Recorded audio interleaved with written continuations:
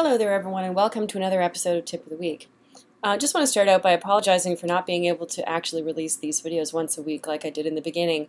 I have a lot of new roles and responsibilities here at Toon Boom, taking over more in the social media marketing side as well. So you can always feel free to reach out to me at on Twitter at LilyToonBoom, and also I monitor a lot of the channels that are going through the direct Toon Boom, such as Facebook and so on. So, if you're reaching out to me and you have questions or suggestions for things that you'd like to see on Tip of the Week, then for sure reach out to me and let me know.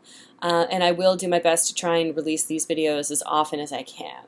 So this week I wanted to continue along talking about gaming, and I want to focus on talking a little bit more about exporting and how the export for sprite sheets works so that you can optimize your sprite sheet a little bit.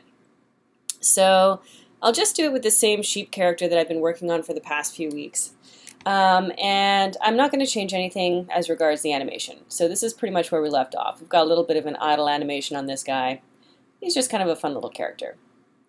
So the first thing that's really important to understand about when you're drawing stuff in Toon Boom is that you want to make sure that the drawings are all relative size the same as they're going to export on your sprite sheet. So let me explain what that means. I've kind of been working mostly here in the camera view, but it's easier to explain and to understand if we look at the drawing view, because when you export for sprite sheets, it's actually going to use the drawing view to export the drawings out. And so when you look at things in the drawing view, if I turn the light table on, so if I just click on the light there, then it will show not just the layer that I have selected. So when I change the layer that I have selected with the transform tool here, it will also select that layer in the drawing view. But when you turn the light table on, then it also shows all of the other layers. So when you think of it, Toon Boom will use this drawing grid to figure out what size that drawing should show up on your sprite sheet. And so because the drawings, when I turn the light table on, because the drawings all look the same relative size in the camera view as they do in the drawing view, I know that I'm okay. Sometimes what happens is that people will draw things, either in the camera view or in the drawing view. Let me just do an example here. You might add a drawing. Let's call this, I don't know, wing. This is going to be a really weird looking sheep. I'll put a wing on this sheep. Okay, so let's say that I decide I want to draw this wing, and so I draw this crazy looking wing. It's like one of these flying sheep, when you're trying to fall asleep at night and the sheep are like jumping over the fence. I don't know. Okay, so when I am now looking at this, I see what the size is in the camera view, and it works all right, and I can just color this in just to make this slightly easier. Let's throw a gradient on there. Okay, so let's say that this is done. This is exactly how I want it to look. Then at this point, I might make sure that it's in the right place in my hierarchy, because I just sort of drew it on top of everything. So maybe I want this wing to be a child of the master peg. So I can just sort of drag it down onto the master peg, and then I can add a new peg layer there. But sometimes what happens is if I make it a child of something else, and that something else has some kind of a transformation on it already, let me just undo that a couple of times. So I've got my wing back out here. Let's say that my head already has a transformation on it, like it's been scaled up for whatever reason. If I then make this wing a child of that head, you see how the wing gets scaled up too? So what some people do is they use the camera view to really scale things up or down to make it fit with the rest of the rig. But you see that when I scaled it up or down in the camera view, it doesn't also scale it up or down in the drawing view. So to explain a little bit better the difference between the drawing view and the camera view, I think of it like the drawing view is where you're setting up your drawings. It's like your resting state. This is your neutral position for your character rig.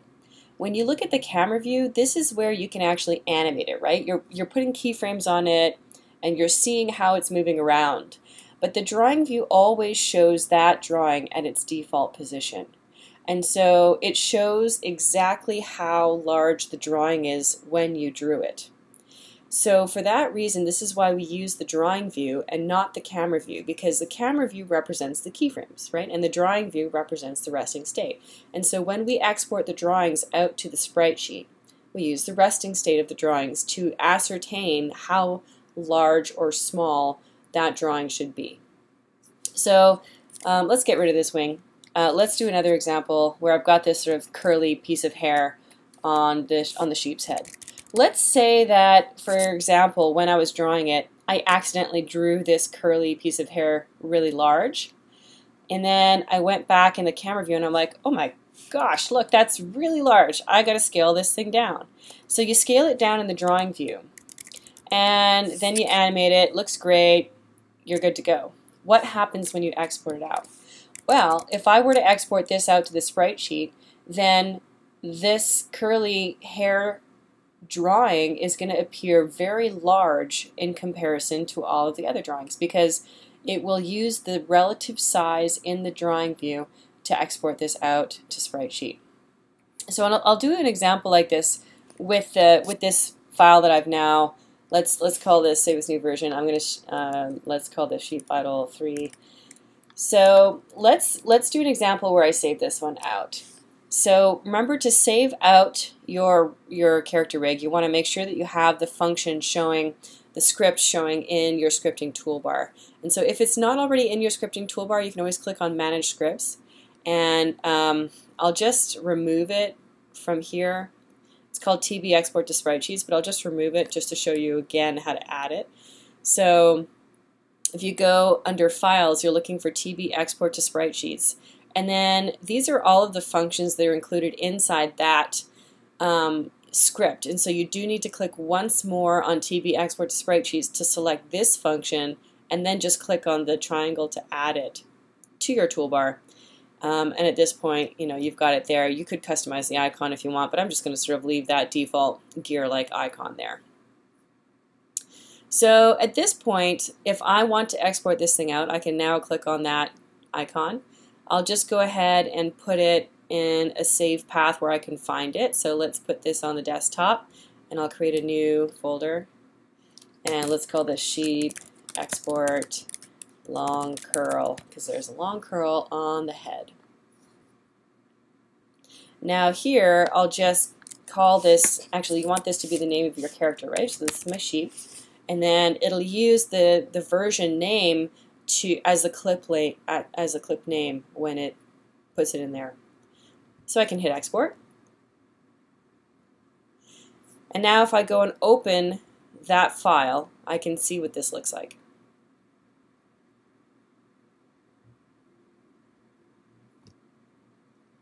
So look at this sprite sheet now.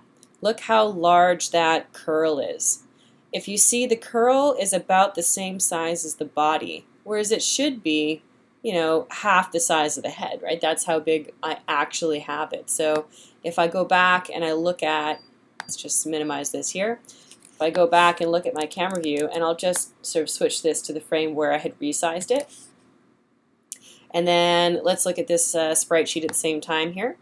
So if you see how big I actually want my curl to be, I want it to be, you know, just maybe slightly larger than the eye. But you see in the sprite sheet it's showing up really large. And so the reason that it's showing up really large is because I used my select tool and made that really large, and then I sort of compensated by resizing it with the transform tool. So the best rule of thumb is, whenever you're creating drawings, to use the drawing view so that you can really make sure that the relative size of the drawings is the right one. So just to finish up on this subject of export, I'm going to just show you how to import this file into Unity now. So let's go back. I'm going to undo a bunch of times to get back to where I was before. So now I've got my great little sheep, and his curl is the correct size on his head. And by the way, if you ever do, I showed you in an earlier tip how you can clone a drawing, right? So you can actually clone a drawing layer so that it shares the same drawing, and then when you swap the drawing out, they'll swap together as well. So a good example of where you might want to do this is with the eyes. And so you can actually see on my drawing that I have cloned the eyeball, because when you look at it in the drawing view, you see only one eye drawing, because that eye drawing is being shared on both the eyes. I did 2 different pupils just to have an example of having something that wasn't sharing the same drawing, but you could also have the pupils sharing the same drawing as well. And then when we do look at the exported sprite sheet, you see in this case that the eye only exports once onto the sprite sheet. If you have 2 drawings that are literally exactly the same and they're always going to be the same, and you always want them to swap together, then you can definitely make use of that cloning to save a little bit of extra texture space as well. Okay, so now that I've done this, let me export this again, and I'm going to overwrite this file. So when your file name or the clip name in here shows up as red, basically it means, okay, you've just selected to export this out, but there's already a clip name in that folder that has the same name, and so if you choose to export, that it will overwrite. So this is the only reason it's red. It's like you're going to overwrite this file. So it's just kind of warning you about that. And so now I can hit export. It overwrites this file. Let's close this again. And now I should have the correct information there. So let's go into Unity. So at this point now I've just got a blank scene. I created a new scene within the Toon Boom project that we send you guys out. That's pretty much the easiest way to do it, because we'll send you, when you ask for us to send you the package, we send you a project that already has all the plugin information directly in it, and so you can just create a new scene file or copy and paste the project, and then you have all the code that you need in the background. So at this point I just create a new scene, and then with the new scene I can go to Game Object, Create Other, and I'm looking for Harmony Object. So if you don't see Harmony Object on here, it's probably because you're not using that project file that we send you that already has the code in it. So now I can just select Harmony Object. And then what I want to look for is I want to go to that folder that I just exported out. So here's the long curl folder, and then I can click on the sheep, and now I'm good to go. Once you see the XML files and the sprite sheets, then you can just hit choose, and it will also ask you if you want to create a camera. You know, if you've already set up your own camera within your game engine, then you might want to hit do not create, but if you do, you can hit create. So I'll just go ahead and select the camera. Sometimes what some people will do is they'll create a camera move within Harmony and then bring it in here. So you know, it's really up to you what you want to do there. So now I've got my sheep, and I can you know, hit play to preview what this guy looks like. So I've got maximize on play on, which is why my screen was sort of getting really big.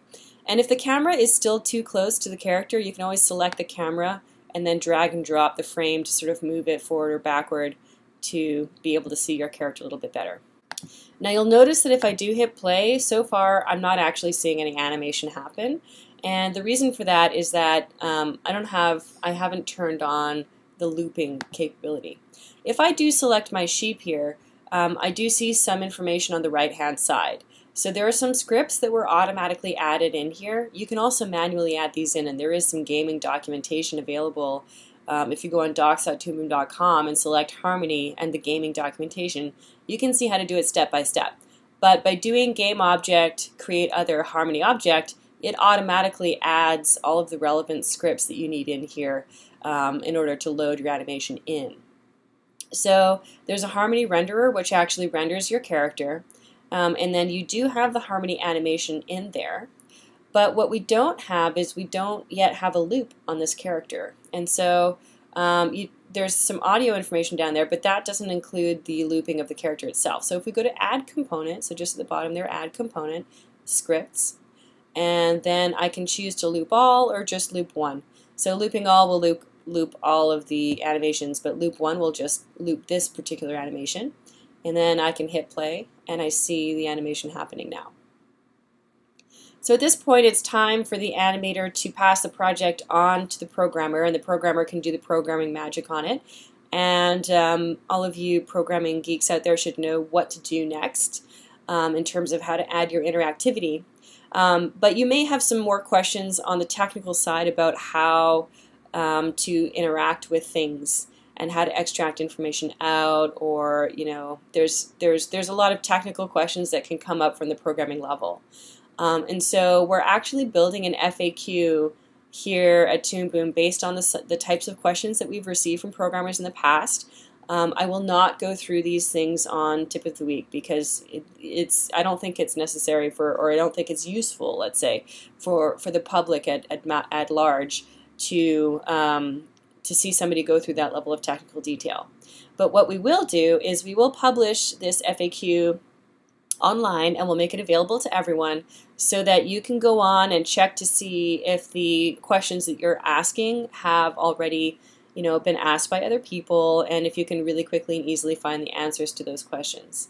And naturally, if you don't find the answers to the questions on the FAQ, and I will let you guys know where that will be posted as soon as I get the A-OK on that one. But if you don't find the question that you need, just reach out to us. You can always write us questions at support@toonboom.com, and those guys will help you reach the right people to get your questions answered. We're here to help. We're very excited about all of the game projects that are happening now. There's a lot of people that are either actively working on games using Harmony or testing the platform, and so we're really cheering you guys on, and we're excited to see some of these projects happen. If you're interested in knowing about some other people who have successfully done some game projects, this is going to be growing a lot over the next few months because more and more projects are being done as we go. But if you are interested in knowing, then go to Community Success Stories, and from here you can select Game and App Developers. And then we have some examples here of some of the projects that have used Toon Boom technology or in the progress of using Toon Boom technology now. So we're really excited about that, and we look forward to seeing the types of games that you guys are going to make. And after you do make your game, or even while you're in progress making your game, please reach out to us and tell us, because we'd love to share your story. We'd love to tweet about it and put it on our Facebook page, and write success stories for you. And we're also redoing our showcase right now, and so we're going to have a new showcase section on the website where you can upload your own videos, trailers, your pitch videos, things like that, to share with the community. So we really look forward to seeing what you guys are doing, and good luck! See you next time.